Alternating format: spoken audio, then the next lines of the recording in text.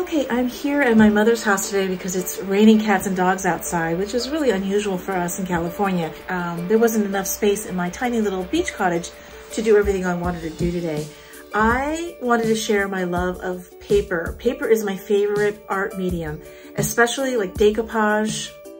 This mannequin was one of my first decoupage projects. Love everything about decoupage, and I love paper mache.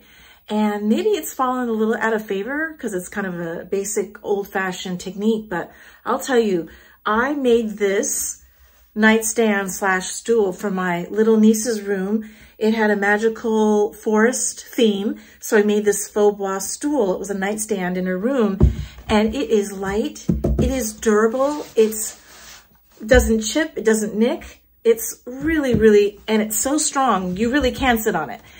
So happy with this stool after so many years.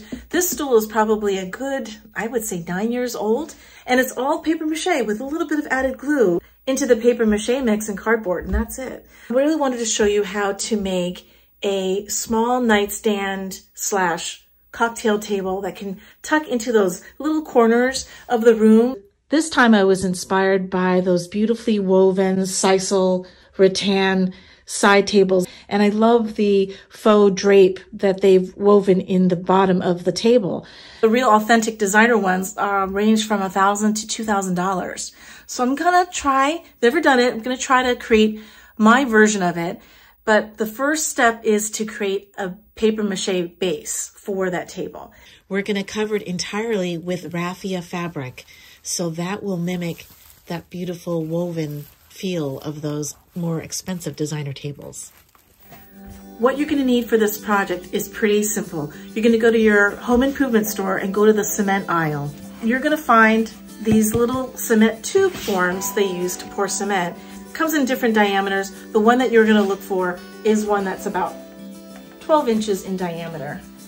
In order to create that faux tablecloth scallop draped look, I am going to use 4-inch mailing tubes.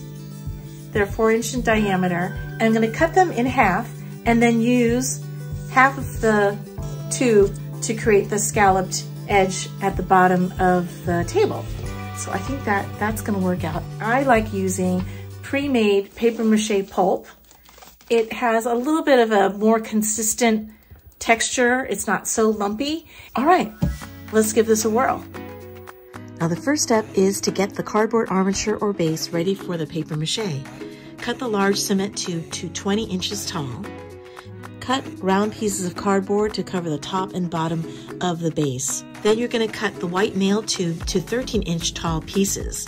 Cut those pieces in half lengthwise, so you'll need a total of 6 pieces of the nail tube to fit perfectly around the cardboard base.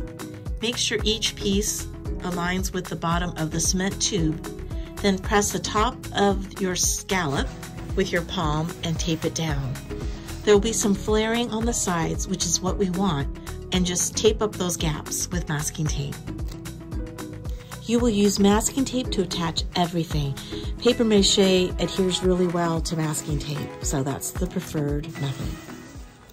So for my paper mache mixture, I am going to use 4 cups of hot tap water. I've been playing around with the proportions and what's working best for this project because you need the paper mache pulp to be a little bit thicker to be able to hold on to the vertical sides of the cocktail table. So try using a ratio of 4 cups of warm water to 4 cups of paper pulp. And that should create a pretty thick oatmeal consistency, and make sure to add a couple squirts of your regular household white glue to add to the durability. And so far, it's worked out pretty well.